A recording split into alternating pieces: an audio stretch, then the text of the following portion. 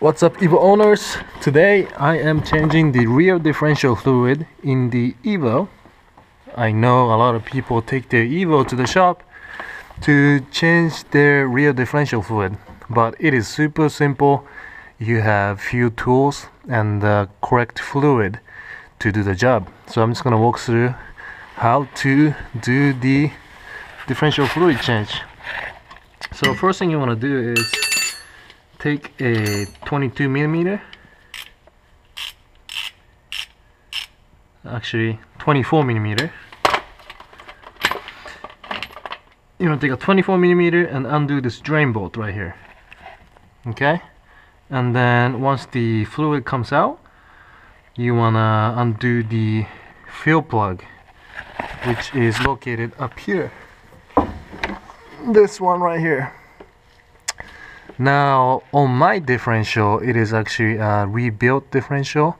It's got the 12 pack inside, so this differential cover here is upgraded. So on the stock Evo, the differential fill plug will be actually here. In my case, this has been relocated to up here, and this fill plug, or the stock fill plug location, has been changed to a glass see-through type wall. If you have a stock Evo, your fill plug will be where my glass seal location will be.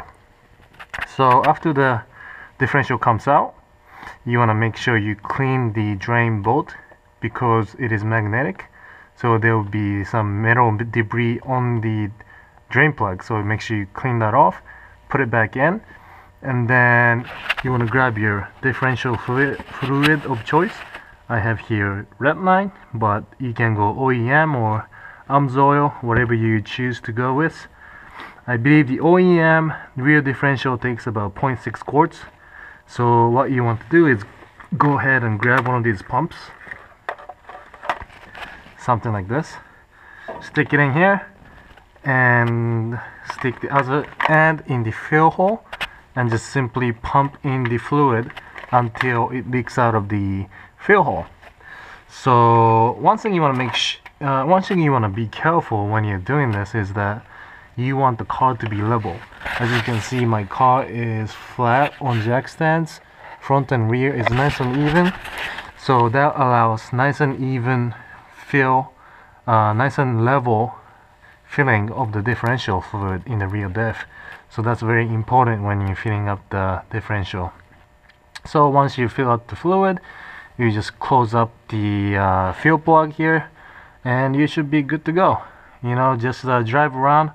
I'll probably do a few circles in the parking lot before you go out to the track or go heavy on the car, just to make sure all the oil is in fact circulating within the plates.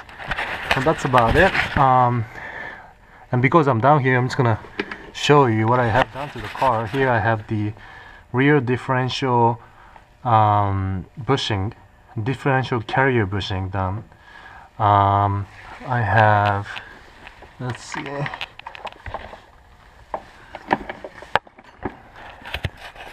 I have control arm bushings done here, as well as a sway bar, and it's hard to see here, but I have the diff bushing done here as well. So that was it, just a quick video of showing you how to fill up this differential fluid. Let me know if you have any questions. Feel free to comment below, and thanks again for watching my video.